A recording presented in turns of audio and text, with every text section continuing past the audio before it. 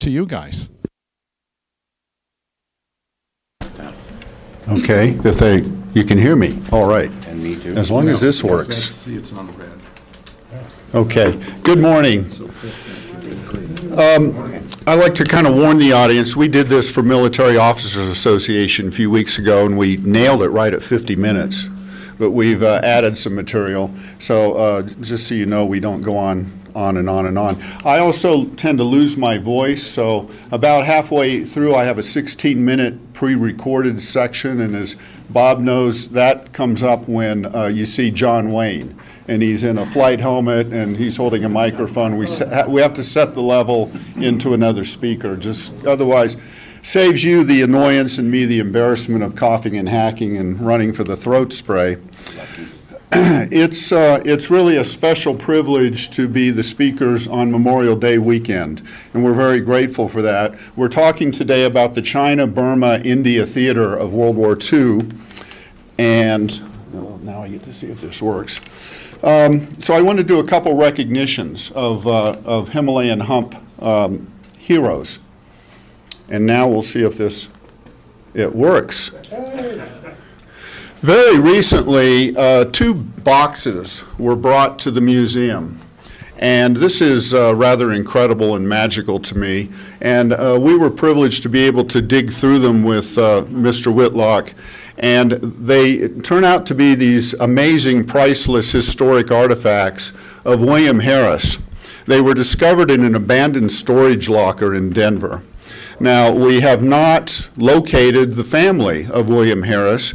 I want to give a special thanks to Bear Owen and his associate Kyle Strunk. We're working on it, trying to find sons, daughters, grandkids to reunite them with these artifacts.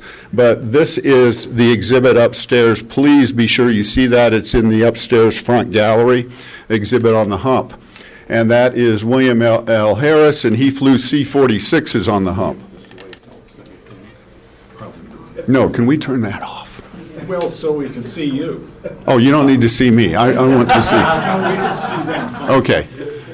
I want to give recognition to Orlando Geraro. This is a full-page article the Broomfield Enterprise did in 2007, and as a result of this, I met Orlando and his wife Elsie. They came to my home. They advised me on the first edition of my book 12 or 13 years ago.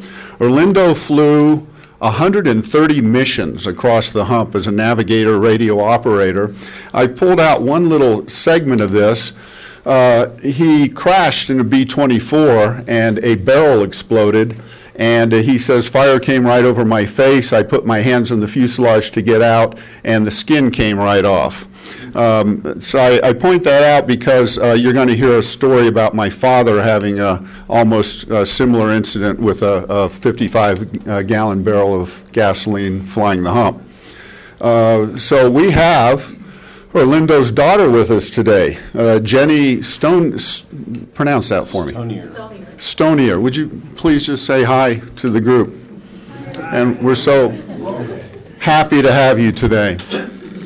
And then there's Captain Robert Erickson, and also we know not enough about Robert Erickson. He flew the Hump in C-47s, and not sure how many trips. He survived the most rugged terrain on Earth, and then took a job with a small airline in California, and crashed into a mountain tragically. There were three other veterans on board. And that was 1951. His son was 4 years old at the time. So we're wanting to know much more about Captain Erickson, and we have the 4-year-old here with us, Robert Jr.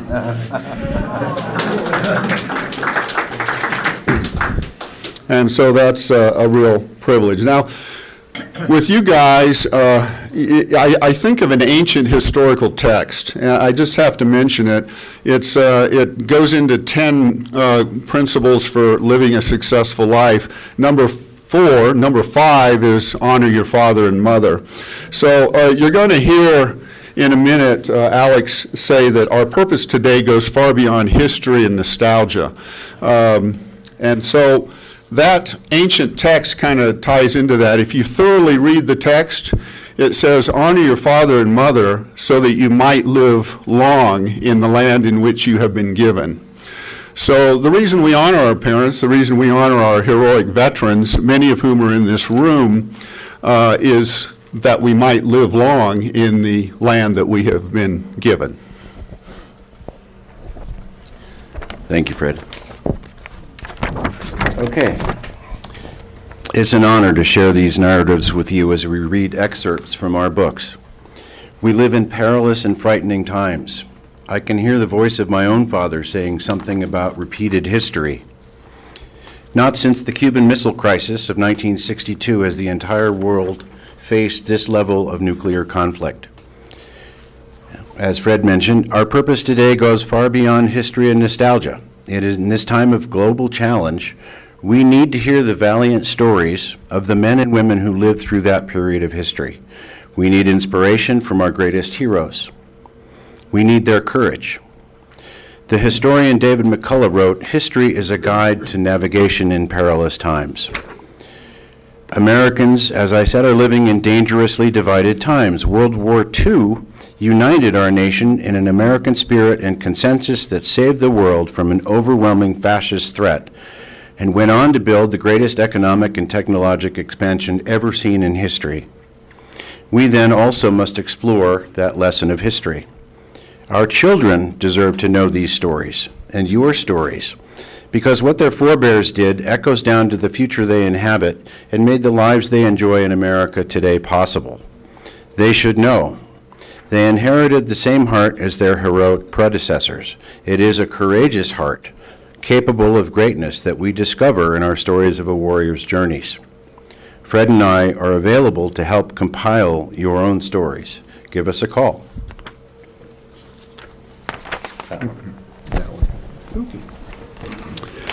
In World War II, the India-China airlift or Himalayan Hump operation was the highest loss, highest risk air transport mission of the war. Pioneering aviators carried thousands of tons of gasoline and materiel across the highest terrain on Earth to supply B-29 bases deep in the interior of China that were poised for early bombing missions on Japan. Flight operations had never been attempted over the planet's highest and most rugged mountains, much less on a year-round, all-weather basis. Winds were measured at over 250 miles per hour, and downdrafts were encountered of over 3,000 feet per minute. Add to that the intensely hazardous payload of thousands of gallons of gasoline carried on these flights. The cost was the deaths of over 1,300 aircrew and more than 600 aircraft lost.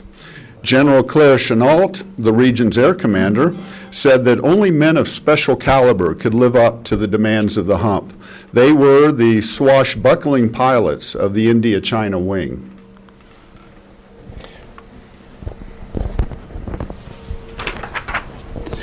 Fred and I met last year after we found out that we had both written books about our dads flying the Hump. Remarkably, both men flew the same type aircraft, the C-87, a notoriously quirky aircraft. Both were at the same remote airbase in Assam, India. Both were stationed there at the same time. And both men contracted multiple sclerosis after the war, which is an important aspect of our research and story because new medical studies point to a viral cause of MS among veterans. Peter Dominick flew 67 missions across the Himalayas in C-87 transports and later served in the Air Transport Command throughout the world. Returning from the war to settle in Colorado, he became one of the first partners in Colorado's largest law firm, Holland & Hart. In 1956, he was elected to the State House after being urged to get into politics by none other than Dwight Eisenhower. In 1960, he was elected to the U.S. Congress, and in 1962 to the U.S. Senate. In 1975, he was ambassador to Switzerland. Frank Martin flew 66 missions over the Hump in the same aircraft type, following his prior duties delivering B-17 bombers to the 8th Air Force in Europe in pioneering flights over the North Atlantic. That's another story that Fred tells in his book. He returned from the war to join the Cessna Aircraft Company and became vice president of marketing. In 2012, he was inducted into the Kansas Governor's Aviation Hall of Fame. My father died in 1981 from a massive heart attack. He was 65. I was 27. I was alone with him in the house, and I was upset with him for not accepting my invitation to read some of my poems. I had hoped to get him to open up to me, to talk about feelings, and he turned me down flat. Of course. The next day, while I was in the room next to his bedroom, he died without making a sound. In 1982, as my family sorted through his belongings, we discovered a very small notebook, about 3 inches by 5 inches. When we opened it, we discovered that it was a diary, written in pencil, about my dad's time as a pilot flying the Hump. No one, not even my mother, knew it existed. Unfortunately, here's what it said.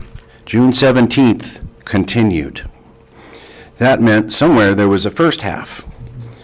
It was a daily accounting of his time as a pilot, a lawyer defending servicemen against charges brought for various infractions of military or civilian law, and an instructor for newly arriving Hump pilots. Although we turned the house upside down, we couldn't find the first part. Fast forward to 2014 and the sale of our family home. My mother was 93 and needed to go to assisted living. As we packed the storage boxes, a miracle happened, and the first part of the diary appeared, not much bigger than the other one, and also in pencil. Combined, the story tells of his daily life in India from January to December of 1944. I combined the two sections and published Flying the Hump, the War Diary of Peter H. Dominick in 2018. And then another miracle occurred. As I spent time with Dad's manuscript, I began to experience a different kind of relationship with him. I began to understand how he came to feel he had something to contribute besides his military duty. I learned why he felt so strongly about America. Here's one excerpt from the diary. There is nothing like the philanthropy of America. We fight to save India for the British, which we do without charge, and we pay them for bases to fight from, build them ourselves after renting the land, pay a 20% royalty to the British government on all people we hire to help us, and after we're through with the bases and have them in A1 condition, we give them back. In China, where the 14th Air Force is the only available fighting group, we pay the Chinese for the use of these bases and give them equipment and even outfit the warlords, most of whom are fighting against us. In Burma, we do the same thing. In France, there are 5 American armies and 1 British, made up of Canadians, Aussies, and New Zealanders. There's more. He wrote, I remarked the other day that I didn't feel I had been worth $360 a month from the government, and that at times I was embarrassed to take it. Wages are supposedly paid for hard work, responsibility, and ideas. In this game, flying is mostly fun. The danger certainly doesn't compare to that of a private in the Marines attacking Tarawa. I pray to heaven that the young people don't lose their perspective or their senses of humor. If they think that after this war the world owes them a living, they're going to get an awful kick in the pants. And I hope I'm there to help kick. My 2 brothers were born while Dad was in the Army. I was born well after, in December of 1953, so my sister Lynn, born in 1949, and I had a very different childhood experience from them. They had the great outdoors, Colorado style. Lynn and I had Washington, D.C. and politics. That did have its advantages over the years, but it sure was not the same family environment. Dad worked incredibly hard in a difficult environment. It was the Camelot years, and the Democrats held both legislative houses. It was also the 60s, and the country was in turmoil. He just didn't have the energy to fully engage with a, quote, second batch of kids. Having had twins myself in my late 30s, I get it. Many of my Washington friends with high-powered parents reported the same lack of engagement from them. I just couldn't seem to get what I wanted from our relationship, so we never really connected in what I thought was a meaningful way. I became a rebellious teenager. Remember the 60s? and further damaged our relationship. Years later, though, reading his words, feeling how strong a character he was, how competent in any cockpit, how passionate he was about America's role in the world, and how very much he loved my mother, helped me to understand him, appreciate him, and love him in a way that was new. I'll always be grateful for that.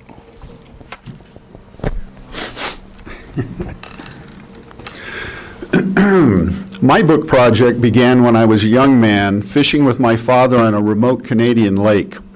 Dad never told many war stories, but that day, between hooking walleyes, he spontaneously began telling me of aerial gasoline tanker crashes at his World War II base in India. He was suddenly recalling in obvious anguish how he had to watch helplessly as friends perished before his eyes, the flailing of those men's bodies as they were consumed by the flames and the pouring black smoke, and how they slumped over, still buckled in their seats, as the cockpit exploded and he was powerless to rescue them. I was stunned and turned away to the tackle box in silence. But then I turned back from the fishing gear and I awkwardly promised him that one day I would write his biography. 7 years after his passing, remembering my promise, I dug into a scrapbook. Yet the clippings in those shoeboxes were entirely from his post-war years with the Cessna Aircraft Company.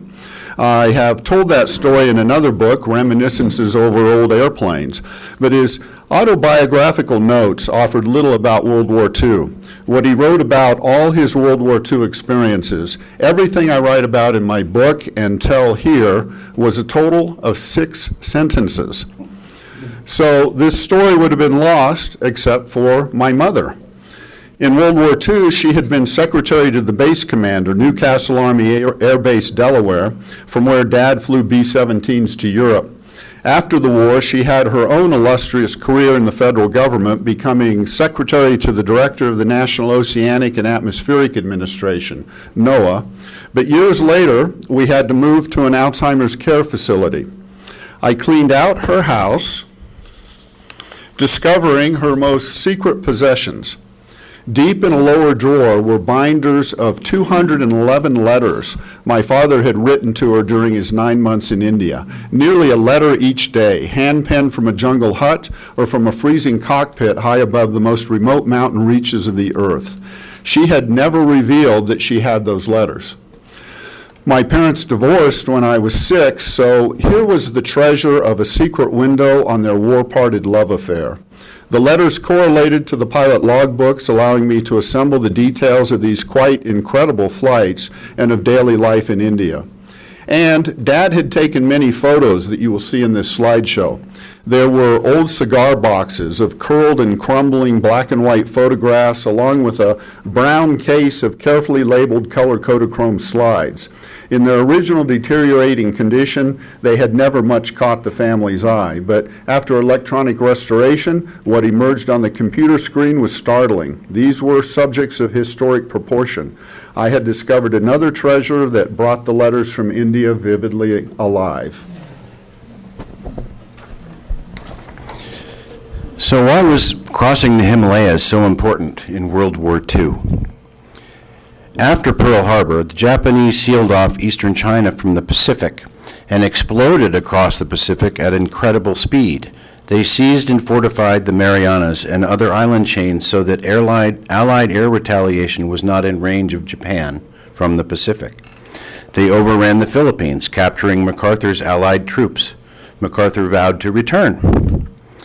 They moved into Indochina, Thailand, down the Malay Peninsula to overwhelm British Singapore, and they took the Dutch East Indies.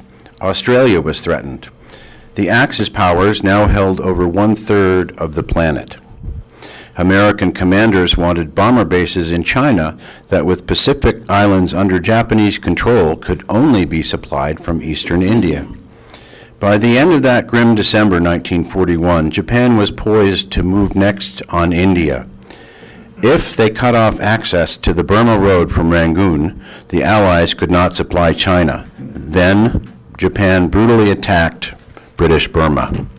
Here was a place so remote, most Americans only had a cloudy notion of its faraway existence as a place of mythical legend in storybooks. Our dads had cast themselves on the winds of war, by joining the Air Transport Command. Those winds had already stirred up into the storm they would be drawn into when on Christmas Eve 1941, the Japanese laid siege on Rangoon. So now, class, here's a test question. How long did it take the Japanese to go from Pearl Harbor to Rangoon in their attempt to utterly isolate China? The answer is 2 weeks. With the Burma Road cut off, an attempt was made to build a new road, the Lido Road, connecting out the Assam Valley to the Burma Road in the north. Winston Churchill called it an immense, laborious task, unlikely to be completed until the need for it has passed. The need was for massive shipments of supplies for Allied air bases in China and gasoline to fuel B-29s attacking Japan from deep inside the Chinese interior. 20,000 engineers and 35,000 natives labored for 2 years to open the Lido Road from India to China. When finally completed, truck caravans took over a month to cross the 800 miles to China over grades up to 17% and under continuous Japanese air attacks. Churchill was nearly correct. The road was completed less than a year from the war's end. So for the enormous requirements of the China base operations, it became clear that ground transport on the Lido Road was not practical. The transport problem would be solved by airlift over the highest terrain on Earth. The Hump operation completed the longest material supply line in the world. After the 12,000-mile ocean voyage from the U.S. to Karachi or Bombay, shipments traveled 1,500 miles on India's dilapidated rail lines. Then every bean and bullet, as one commander put it, had to be flown from bases in Assam over into China. General Chennault estimated that for every ton of bombs delivered to Japan, 18 tons of materiel had to be flown over the Hump. They flew over regions of the Earth never before seen by human eyes. These were pioneering aviation routes. Minyakonka is the highest peak in eastern Sichuan. It was thought to be higher than Everest. No one knew. This is a 1-inch Kodachrome slide taken by my dad from the pilot's seat. It's my favorite picture in the collection. Note the monsoon flow piling up against the mountains. The Brahmaputra River, flowing down from the great Himalayan ranges of Tibet and China and the foothills of Burma, flows through the Assam province at the eastern extremity of India. On the banks of that river, amidst tea plantations and rice paddies carved from flowering jungles that are known for a rare species of black tigers that lives there, sits the city of Tezpur. It is a name from an ancient Hindu warrior legend that means city of blood. There, the Army had built one of a series of air bases situated along the river, positioned for missions over the high mountains to China. The air route over the Hump rose out of the river valley to the northeast over the 10,000-foot Naga Hills, named for the headhunting tribe that lived there, then crossed the gorges of the Irrawaddy, Salween, and Mekong rivers, and up to the backbone of the Hump, the Sant Sung ranges of eastern Sichuan and Tibet. Pilots referred to the route as the Aluminum Trail because of the number of airplanes lost along it. So I'd like to read just a few entries from my father's diary. March 30th, got a trip to Chengdu. Weather was horrible. Flew 2.5 hours on instrument by DR, or Dead Reckoning, and hit the checkpoint right on the nose. We had a snowstorm, ice, rain, and strong winds. We even had snow in the cockpit. Came back on instruments and got St. Elmo's fire all over the plane. Flew through 2 thunderstorms from necessity, not choice, and then had trouble finding the field as our radio compass needles were thrown off by electrical storms, and the field was socked in. Really rough trip and a forerunner of monsoon weather. March 18th. Coming back in the early hours this morning, we ran into a storm and had the biggest display of St. Elmo's fire I've ever experienced. The props had a perfect halo around them, the pitot tubes were green arrows in the night, and it played all over the windows like ghastly luminous fingers trying to get in. June 11th, all went well till we were over Tali, when the controls tightened up. Next, the plane did its best to turn over 4 times. Schnitz and I were both using full controls, throttle wide open and stick full forward. 60 degrees from one side to the other it lurched, and then slowly straightened out. We had lost 2,800 feet and only had 14,800 left. Tilly is at 15,200. Luckily, we were slightly south of it. In all my flying, I've never had anything remotely resembling it or quite as dangerous, as the maneuvers were so violent there wasn't a chance of getting out of the ship. July 14th. Heller's ship threw into a thundercloud which was so rough it spilled their gyro instruments. They tried to fly it on needle and ball, but they were already on spiral and couldn't get it out. Heller yelled to bail out, and Cariotti got up to do so. He lost consciousness before bailing out and came to falling through the air. He pulled his ripcord and landed okay. Apparently the ship, which was in this tight spiral and had an indicated airspeed of 300 miles per hour, had hit an air pocket and torn a wing off the plane. The center section of the wing is over the flight deck, and apparently Cariotti was sucked out. He didn't have his chute buckled up and was hanging by one arm when he came to. No word on any of the other crew members. August 3rd, a bad one. Usual storms, but hit hail squalls that dented the leading edges of the wings, and lightning hit us twice and knocked out the radio. Had another fire at the end of another trip. If anything gets me, it will be fire in the air, I'm sure. September 13th. Everything went fine till we got 40 minutes past the first ridge. Number 1 engine manifold pressure and tachometer started dancing around and the engine ran away. I tried to feather the engine and turn it around, but it would not feather. I cut mixture, turbo, booster pump, throttle, ignition, and gas pump, and I kept it at 2,500 RPM. Then number 2 engine started to do the same. Feathered it, but by that time we were down to 15,800 feet and dropping. Sent the crew chief back to dump the load and get the radio man to send a distress signal. It was obvious that with only 2 engines we'd have to bail out, so we unfeathered number 2 and managed to get it running. It stayed okay till near the end. Then the crew chief came back to tell me that the lurch I'd just felt was caused by having the rear door go through the tail surface while falling off. We had full trim and both of us on the rudder to hold it even. We were rapidly losing altitude, and it looked like we wouldn't even be able to get back over the Naga Hills. I gave the word to prepare to bail out and then notified all stations of our position. Then I thought of a fighter strip fairly close to us, and I headed for that. Number 1 prop was flat side to the breeze and caught fire. Pulled the fire extinguisher. We were down to 8,000 feet and still losing altitude with 47 inches of manifold pressure on the other 3 engines. We were close to the fighter strip but couldn't see it when they turned their homing off. Managed to radio them to get it back on. Found the field nestled in a cup of hills going up to 10,000 feet. We had 5,000 and were holding. I started making a right-hand pattern and lost the field. Made a left-hand pattern. Engine 1 on fire again. On the downwind leg, I found we couldn't get far enough away from the field to make the pattern. Lost all flight instruments and number 2 engine.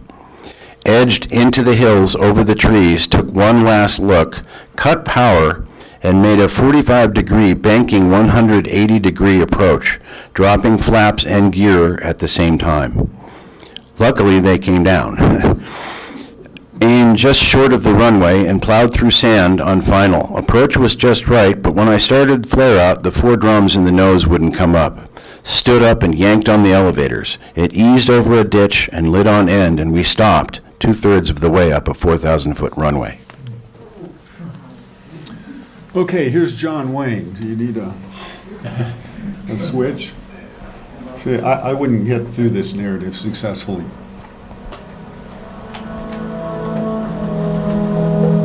Johnny boy.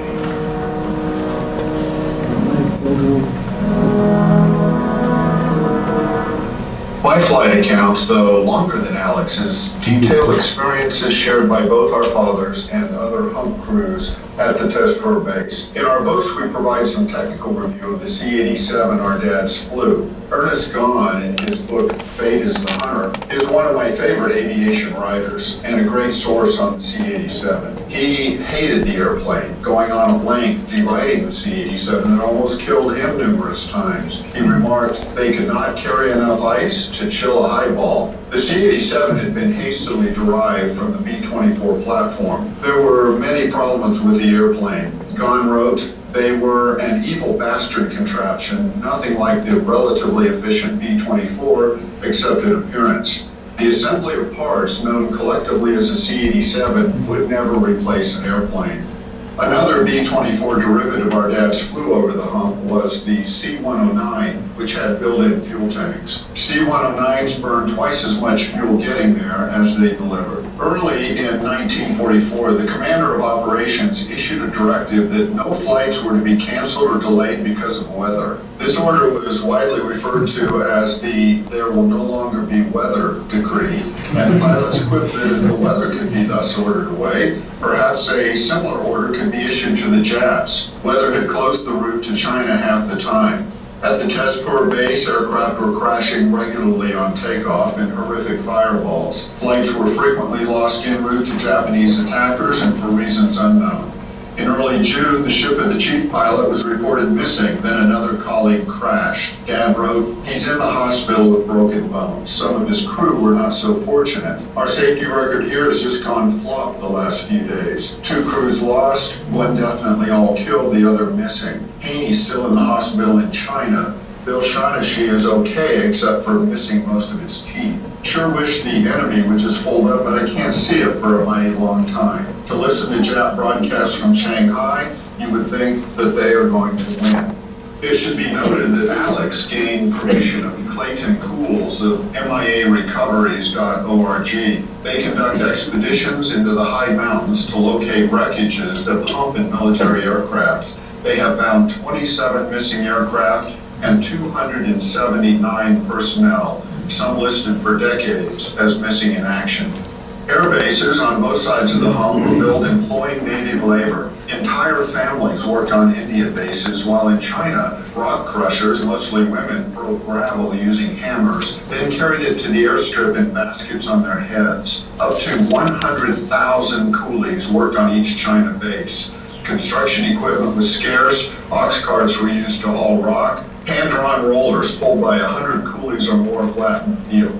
The result was a bumpy airfield about 6,000 feet in length. Dad's August 14 trip was typical, a 10.5-hour round robin to Chengdu, back over to Zucarating and down the test port. Then he was called out at 4 a.m. for another flight, a 7-hour, 40-minute round trip back to Chengdu. Dad still wrote to Mother that night. Now it's after 10 and I just got through talking to Buddy and other guests. I am so tired and dopey that I really don't know what I'm doing half the time. It sure gets dark out over that 1,000 miles of stone at night. That is, until we hit the roughest weather yet last night and the storms lit things up like day. We were barely getting over the top of the thunderclouds, and when we broke clear, we were flying among stars above the storm. And that's the passage that gave the title for my book. A few days later, he wrote, I need a good cry tonight, but just can't. One of our finest friends, one of the best fellows I've met, was killed last night. His ship crashed and burned right after takeoff. On takeoff in a loaded tanker, the airplane is sluggish, barely airborne, balanced on a tight wire of airspeed, wherein single mile-per-hour increments make all the difference between a climb beyond hill or trees or mushing back to the ground.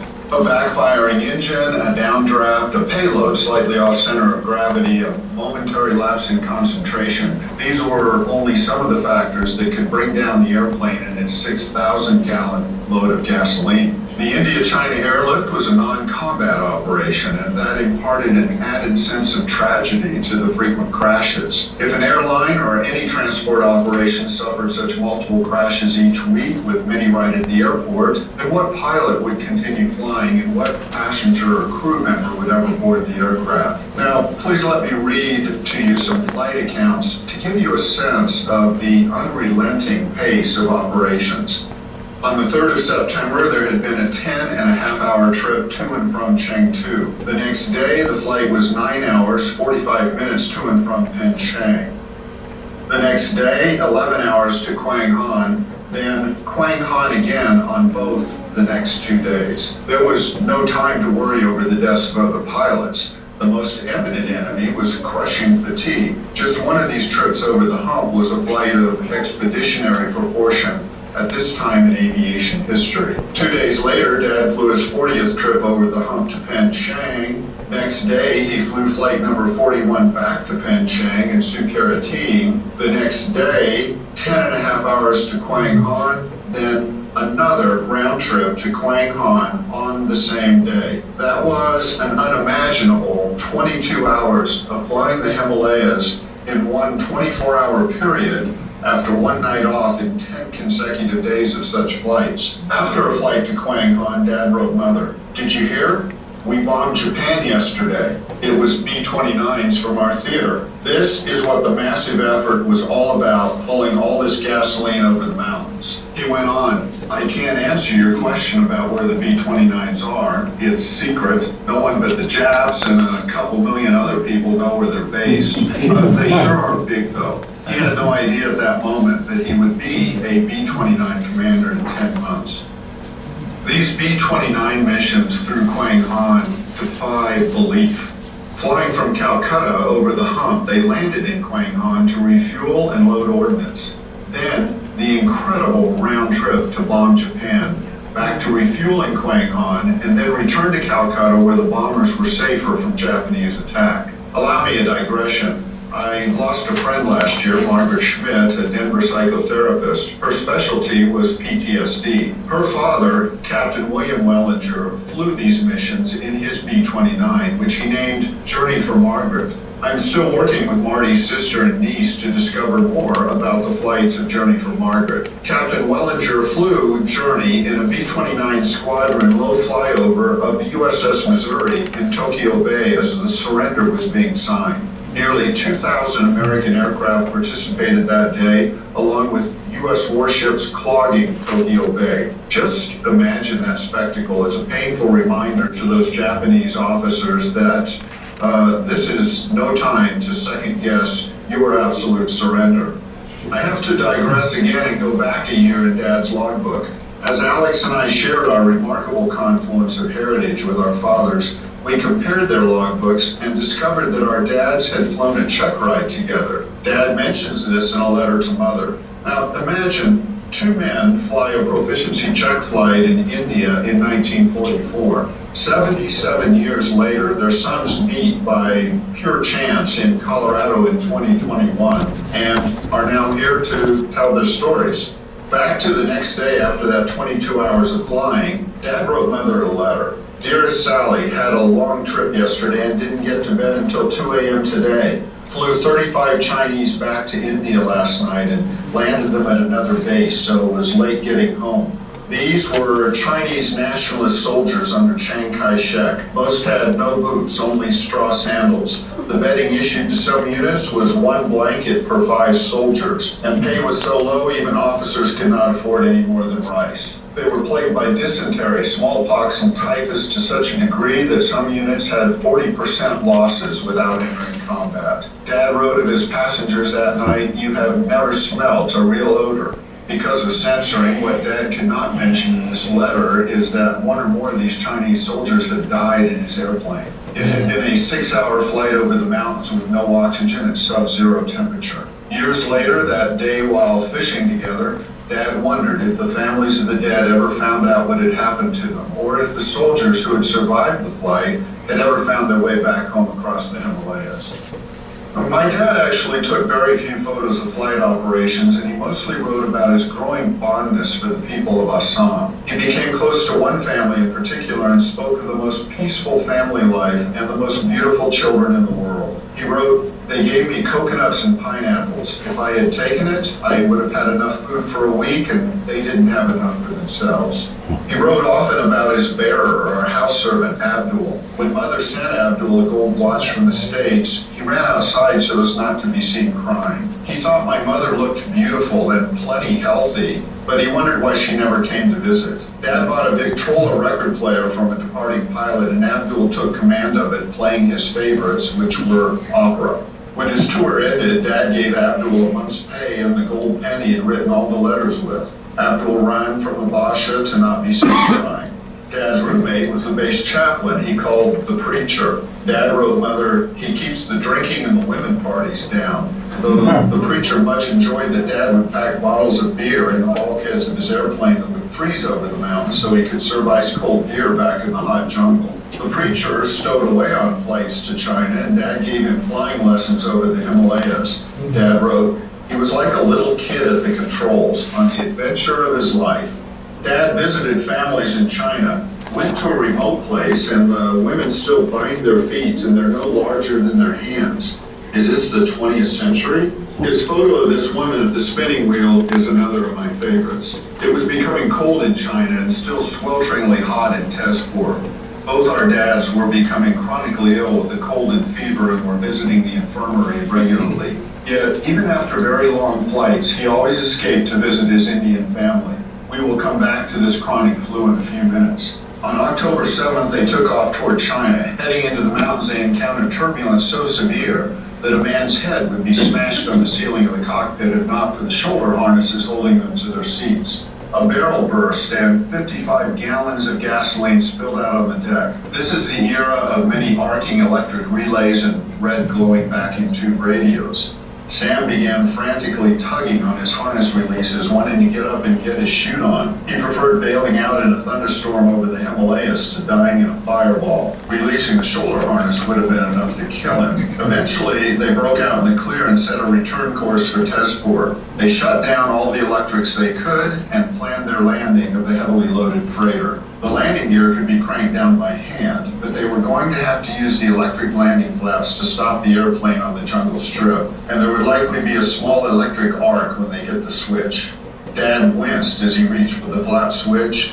He hesitated and then lowered the flaps. He wrote Mother, there was no reason the aircraft didn't explode.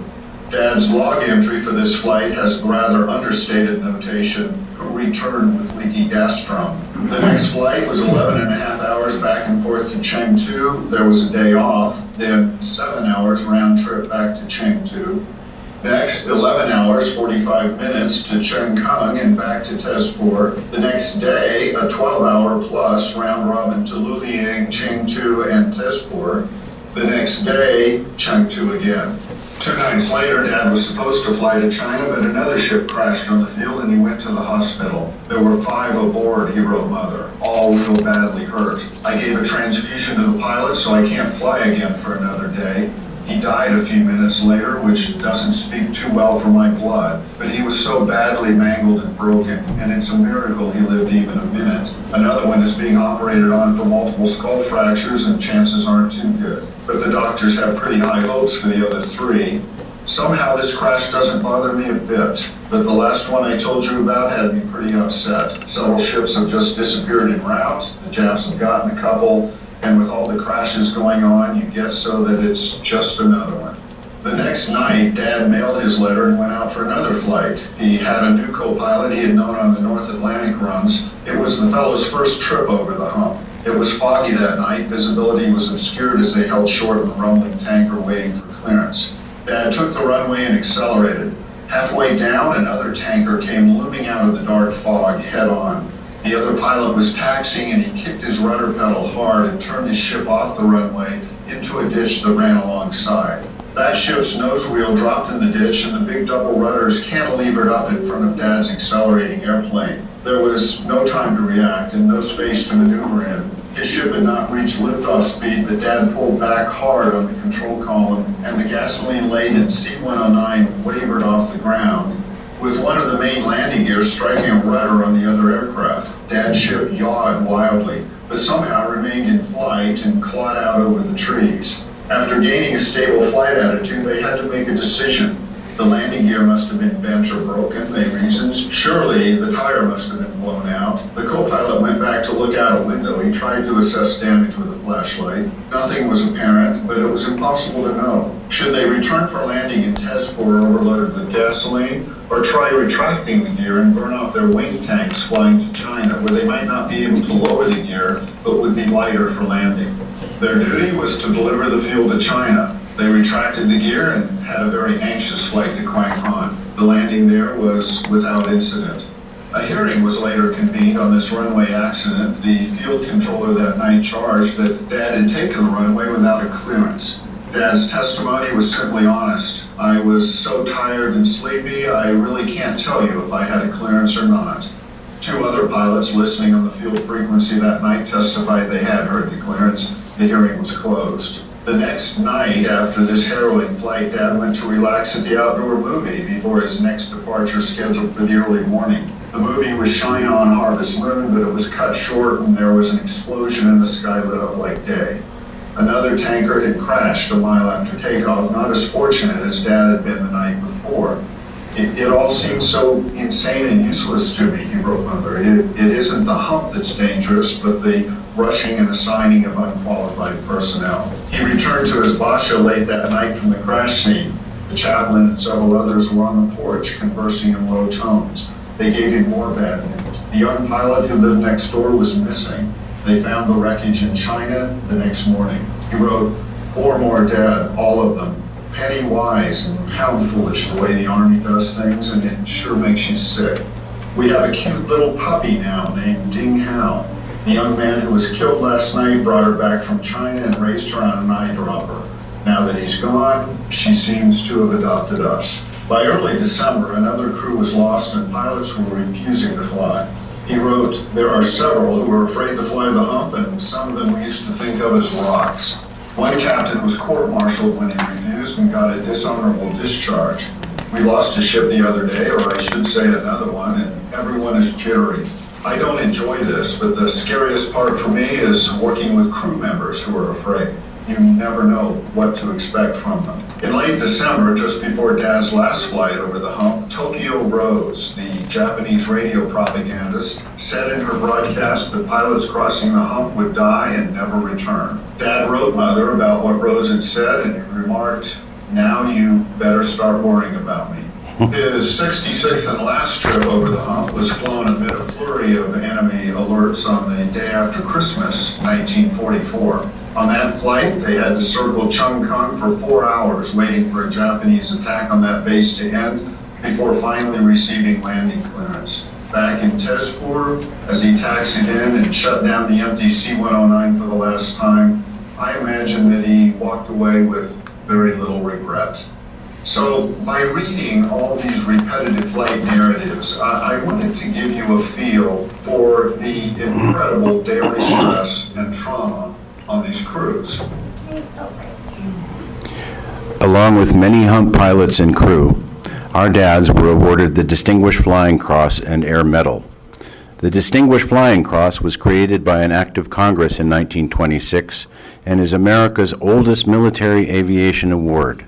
The DFC is awarded to aviators and aircrew for heroism and/or extraordinary achievement during aerial flight, and is the only medal conferred by all 5 military services in peacetime and in all wars and campaigns since World War I. We have Gary Sinise here. I don't know if he will play. You should play. Gary Sinise is about to say something. Is he? I think so. Distinguished Flying Cross has been awarded to such notables as Charles Lindbergh, Amelia Earhart, President George H.W. Bush, Tuskegee Airman General. No, you're good. Yeah. Yeah. We hit the cue. Play.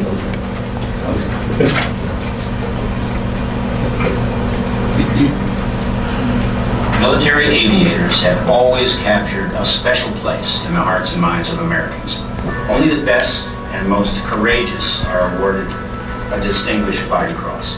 The Distinguished Flying Cross has been awarded to such notables as Charles Lindbergh, Amelia Earhart, President George H.W. Bush, Tuskegee Airman General Benjamin O. Davis, General Jimmy Doolin, actor James Stewart, and numerous astronauts including John Glenn and James Lovell. Do we have any DFC recipients in the group? Here's one. Here's one. Yeah.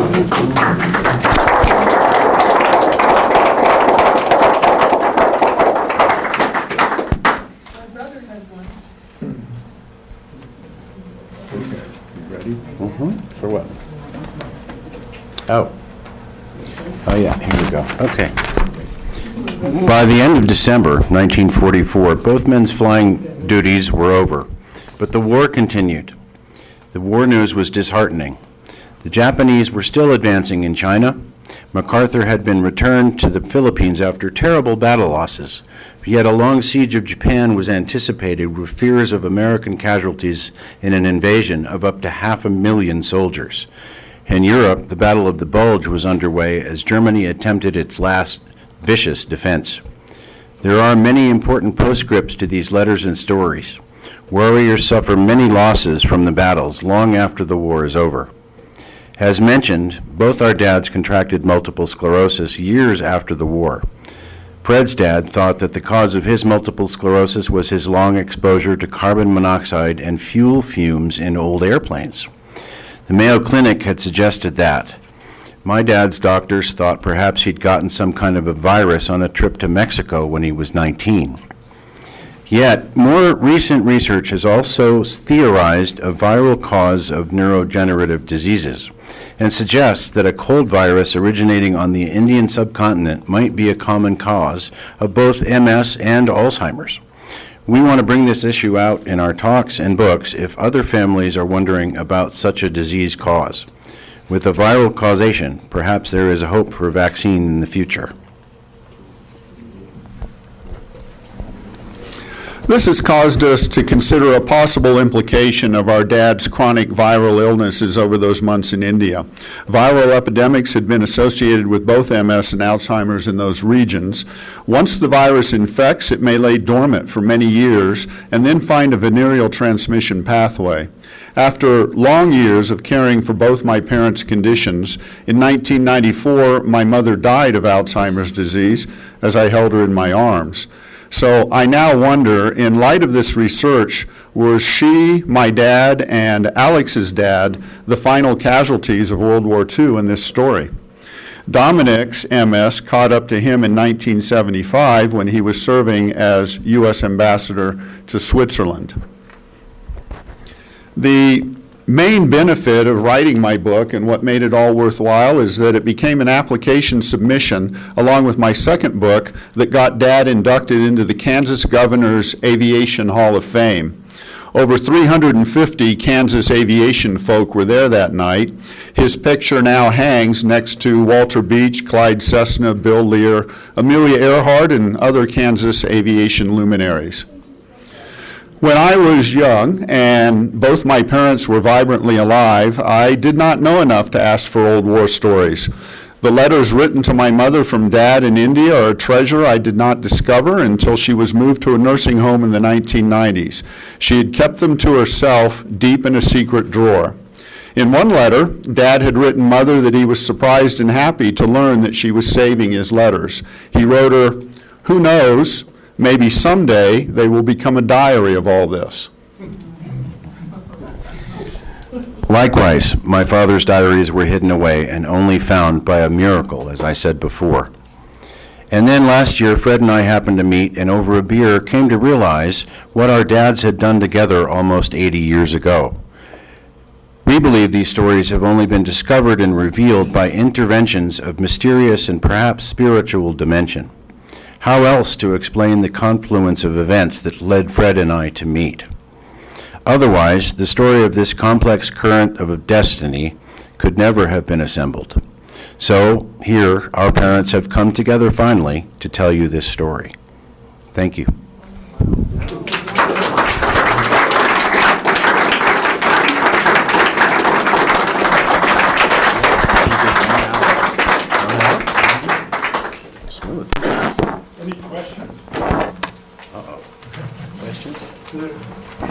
Yes. Was there a name of the airbase that they flew out of there in India, they were flying from? It was Tezpur. Tezpur, but the more common bases were Sukherating and Chabua. And so that was another thing that we thought was remarkable, because the history books don't ever mention Tezpur, and that's where both our fathers were. Your dad was C-47s, so we would guess it would be Chabua. But we'll find out.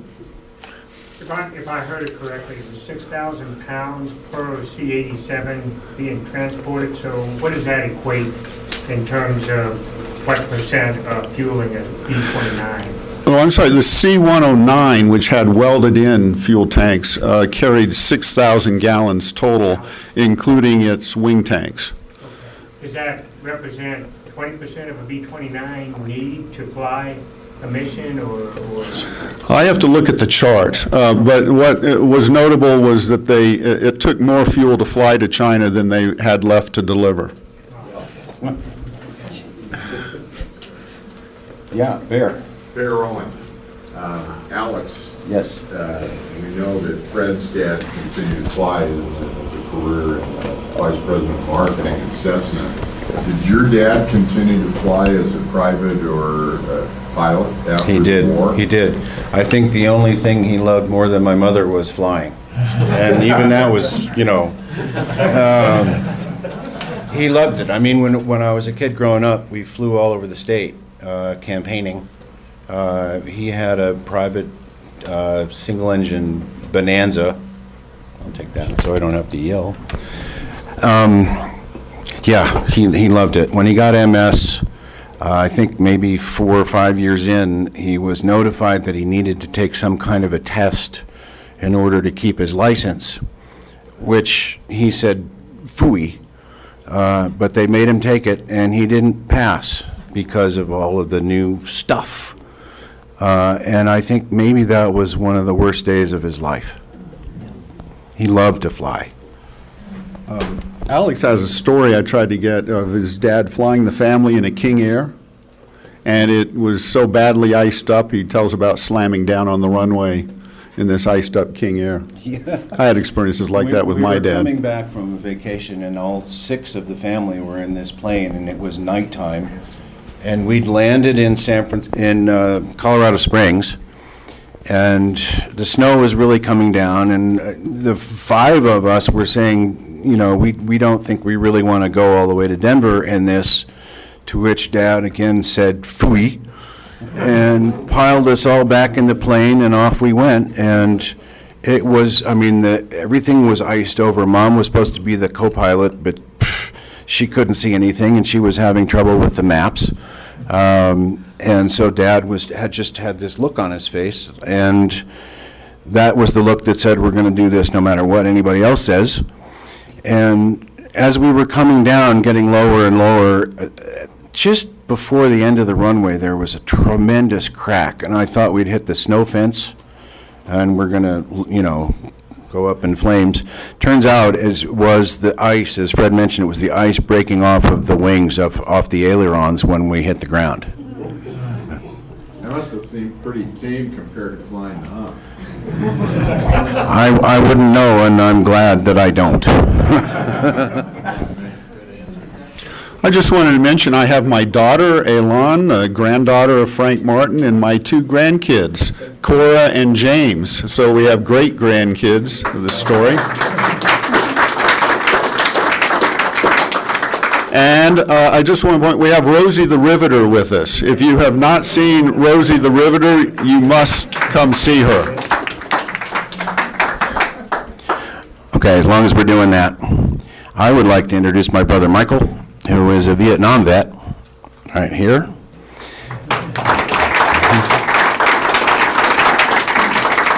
And the light of my life, my lovely wife, Denise.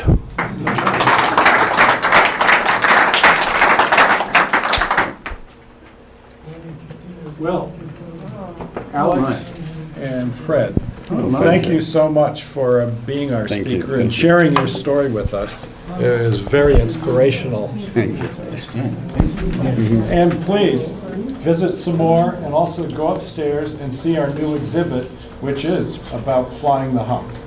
So thank you very much. We'll see you Monday, hopefully.